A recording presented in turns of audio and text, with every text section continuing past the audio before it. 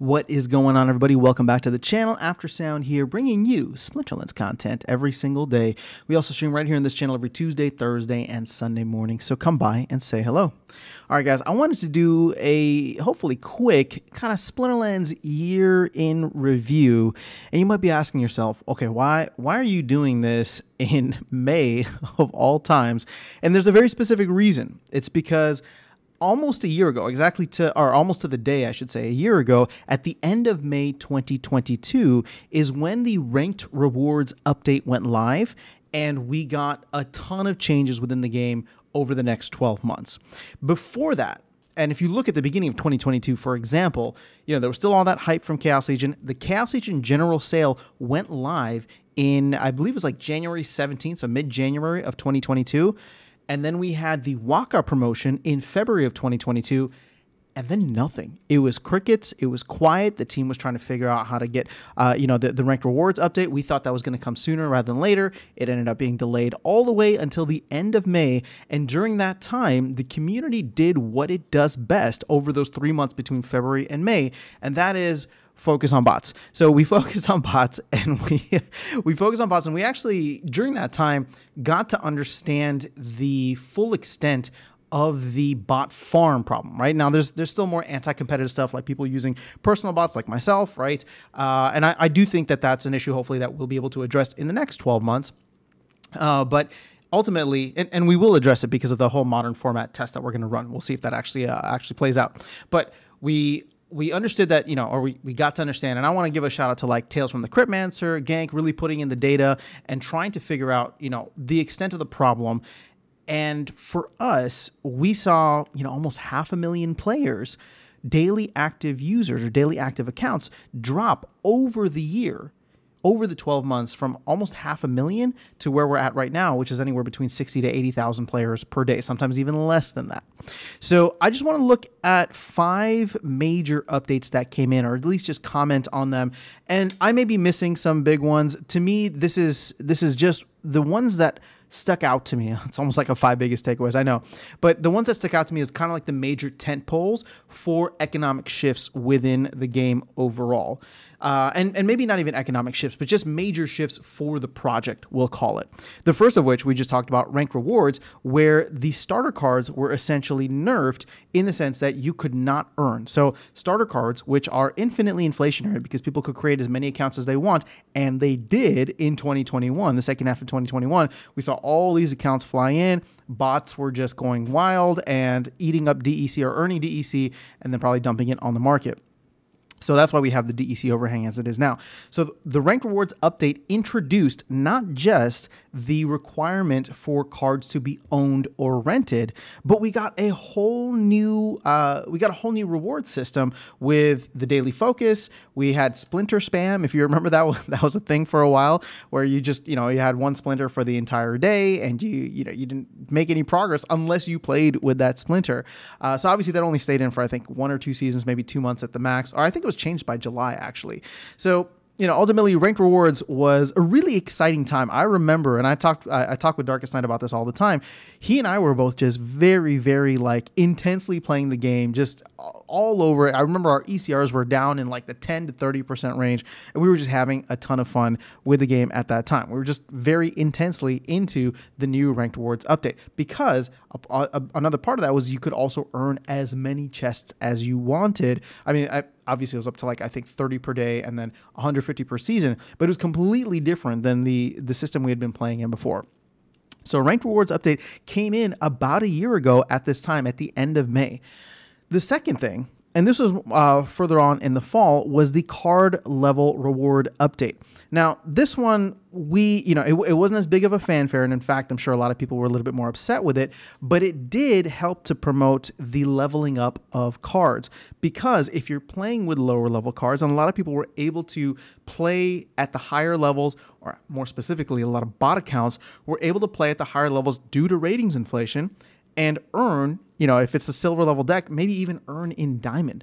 So the fact that this change was made helped the economics in terms of not allowing the ratings inflation and all of these mass accounts, which aren't people, right? Just massive bot accounts or bot farms, to rise the ranks through ratings inflation and dip into the higher rewards. So all of a sudden, that started to get removed. We started to see more of the accounts start to go down, right? So again, we went from 500,000 or 500,000 down to 60,000. So there was a slow, steady grind. Now, number 3 was the Chaos Legion pack burn. And the reason I'm including this isn't necessarily because of the economic, but more so, I think, the philosophical side of things. Throughout most of last year, you can find a bunch of videos of me saying, there's no way they're going to do a Chaos Legion pack burn. There's no way they're going to do it. There's no way they're going to do it. Obviously, I was proven wrong. They didn't just decide to do it. They did bring it to a proposal as governance for Splinterlands went live in the second half of last year. And obviously, the community voted very much in favor of burning Chaos packs. So to me, that was a huge moment for the game. Obviously, we had probably some other kind of governance structures around at the time, or governance proposals at the time. But that to me was a very, very clear signal to the community that, hey, you know, we messed up. You know, and we messed up. There's a lot of Chaos packs. Let's go ahead and start burning them because you want to, or at least let's see if the community's appetite is to burn them. Keep in mind that this, at least at that point, was the primary source of revenue for the team, right? Pack sales, and and Rift Watchers doesn't count because that all goes to the DAO. But pack sales, core pack sales, were the primary source of revenue. And here was the team saying, well, we're listening to the community. Let's go ahead and put this up for a vote. If stakeholders decide that they want to start burning packs, we'll start burning packs. And then, of course, the team went through and tried to salvage as much of it as possible. I do not blame them at all for doing that. I know a lot of people look at that and say, well, they devalue the value of cards or whatever the case is. And I can understand the argument. But at the end of the day, the team was trying to give value to the packs and encourage people to buy them. And what's funny is that, like, I don't know the extent of land and how much or how many cards land is going to eat up. I have my doubts that it's going to make as big of a dent as people are thinking. But even still with that, when you look at the amount of Chaos Legion packs, the max cards that you could get for like legendaries or epics or whatever the case is relatively small to the active player base. Now, obviously, a majority of the active player base probably plays in gold or below, right? It's gold, silver, or bronze. But the point that I'm trying to make here is that at some point, whenever the next run happens or the next leg up in the market, if we do get an influx of players, Chaos Legion packs, or Chaos Legion cards, I should say, are going to be relatively scarce. I know it doesn't feel like it now. But with land and with a potential new player base coming in, I don't know. I still maintain that I think I was in favor. I think I voted against the burning of Chaos Legion packs. After the fact, I agreed that it probably ended up being a good thing, but I do think that there will not be enough Chaos Legion cards, or at least they're going to be scarcer than people realize when we do get an influx of players. And yes, I do think that will happen at some point, but we may have to wait until 2025. So let me move on from that. Number 4 happened this year. Soulbound reward cards. That went live at the end of January 2023. Here was yet another nail in the coffin, or at least a disincentivized way to disincentivize bot farms, and we saw a bunch of bot farms start to leave the game as well because the reward cards that they were winning were no longer going to have that immediate value for extraction. So that went live at the end of January, and then at the end of March or early April, we got Land Phase 1.0.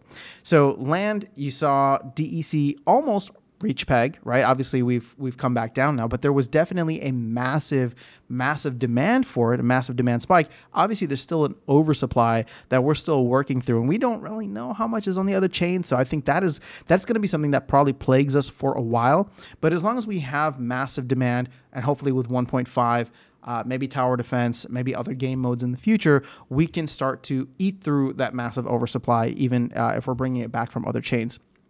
So when I think through, these 5 things, this is a lot. This is a lot. And as we look forward to the next 12 months, not the next year, but the next 12 months, which will include this year and next year, we already know 1.5 is on the way. That will be another area in which we could eat up cards. We could eat up DEC. We know that there's going to be some guild updates in the near future, hopefully by the end of summer, that could eat up a lot of the other assets, right? Lock up packs, lock up vouchers, lock up, maybe other cards, Rooney. And we know that there's game modes that are being considered and potentially even in the works. So just those three things alone, I think, are going to be really helpful. And if they can get all of that by the end of the year, I think that could help to push the game forward. Again, not necessarily to the moon, but just to start eating through all the stuff that we have in preparation for whenever the bull run does come back. And yes, I still very much maintain that we're going to need macro headwinds. Now, I don't like that I have to think that way, because I do believe that, gaming can be recession proof to a certain extent.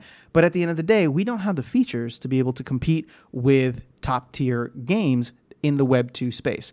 So sure, is earning fun? Yes. Are token and asset prices down now? Absolutely. So therefore, you're not going to draw in a lot of people. You see huge spikes in activity for a various amount of projects and games, right? Specifically Web3 games, when the earnings are insane, right? I saw this happen with Splinterlands. I saw it happen with DeFi Kingdoms. I saw it happen with Stepin. We saw it happen with recently with Golem Overlord, right? So you just get people who rush into the game, and then of course they leave out as soon as the earnings have come back to some kind of a reasonable level. So if we're looking at SPS now as the primary reward token, is it at an is it at a respectable level? Is it at a reasonable level? Probably not. I think we all want to see it a little bit higher, but ultimately with the actions that the team are taking, I'm hopeful that over the next 12 months, we will start to see a lot of that DEC burned, a lot of the SPS start to get staked. Actually, I didn't even mention SPS staking that's coming in the next couple of months here as well. So there's 4 things already that we're looking forward to that could potentially be out by the end of the summer when you think about it, right? Those 4 things just in the end of the summer, that's 3 months, 4 months, right? You still have 2/3 of the year, which could include Rebellion, which could include other things, Land Phase 2, which I think is probably going to get pushed to next year, but either way, that could still be within the next 12 months. So I'm excited. I think the last 12 months have been really interesting. Obviously, it's been a rough year. Crypto and the general economy has been down. I don't like to blame that. I don't like seeing that used as the main excuse. There's definitely things within Splinterlands that could be fixed, and I know the team is working diligently to try to work through all of those different areas. So as we move forward, if we are through the thickest or the worst part of the bear market, there's an argument to be made that we haven't yet seen that. But if we are, well, then I am really excited for what happens over the next 6 to 12 months. I mean, even in the next 4 months by the end of summer, as we start to work through and burn through a lot of the excess assets that are existing in the ecosystem. So that's all I have for you guys here. Let me know if I missed anything or if you would include anything in this list that was major from the last 12 months, or if there's something that you're looking forward to that I didn't mention over the next 4, 6, 12 months in the upcoming year, end of 2023 and first half of 2024. But that is all I have for you guys. I will catch you all in the next video and see you around the game. Take care.